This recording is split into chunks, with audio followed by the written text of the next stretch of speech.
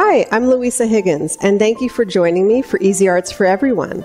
Today, our art project is going to be something a little different, and it's called a vision board. And I actually didn't know what a vision board really was until sometime recently when a group asked me to do that with them and to take them through making a vision board. Now I'm a big fan.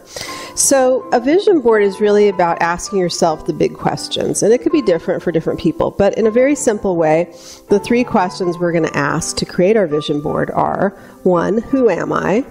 2, what do I like, or what do I like to do? And finally, what are my goals? A goal or more than one goal.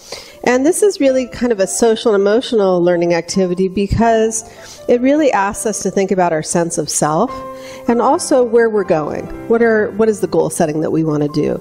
And then the point is that after you finish your vision board, you keep it handy. And so that you're always mindful of, like, who am I? What do I stand for? What do I represent? What do I like? Where am I going? And by having that vision present all the time, it helps you get there. So this is a lot of fun, and I've actually done 2 myself since I learned what they were. But I'm going to take you through what the basic process is. And this art project, it doesn't have to be expensive. It does require that you assemble a bunch of things before you get started.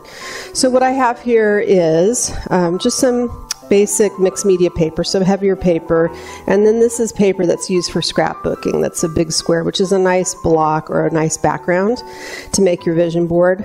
I recommend tons of magazines and catalogs, the catalogs that come free to your house, and magazines, because then you have lots of images to choose from to cut out. You can also find words online that you can print out, lots of different words you can print out and cut up so you have them ready. So just different adjectives to describe yourself and your personality.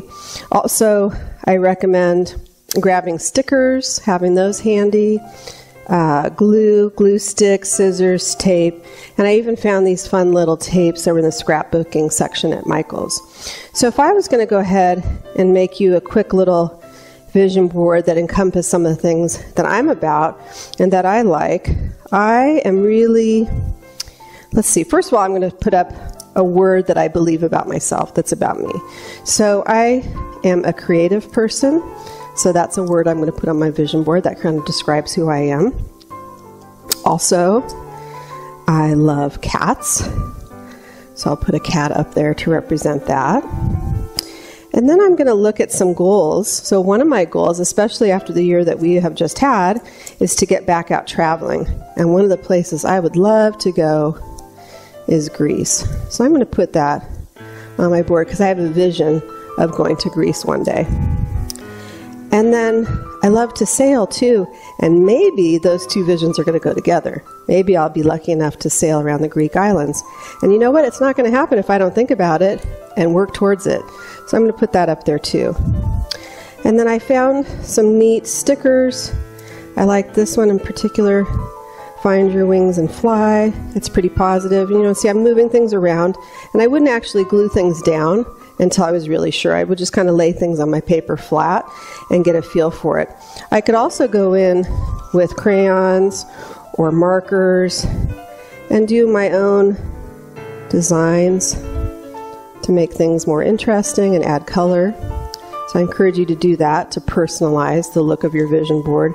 And then, as I mentioned, there are these fun little tapes that I found, and I'm not a scrapbooker, but I found these and I thought they were great. And you can use those perhaps to border something on your vision board, put it like so. So really, you see, it's a collection of the 3 questions. Who am I? What do you believe about yourself? What are some goals? What are some adjectives, and so on. And then you finish your vision board and you put it up somewhere close by in the bedroom, in the kitchen, that you can look at it on a regular basis. So this is a really fun and inexpensive activity. I would recommend for middle school, high school, or adults, and can be done as a family group together, and then you can share each other's visions.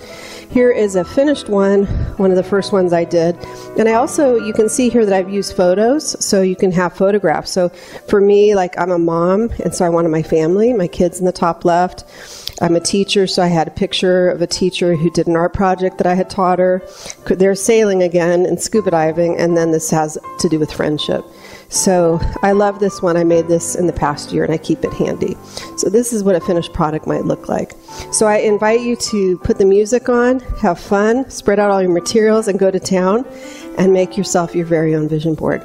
Thank you for joining, and please subscribe to our channel. Bye-bye.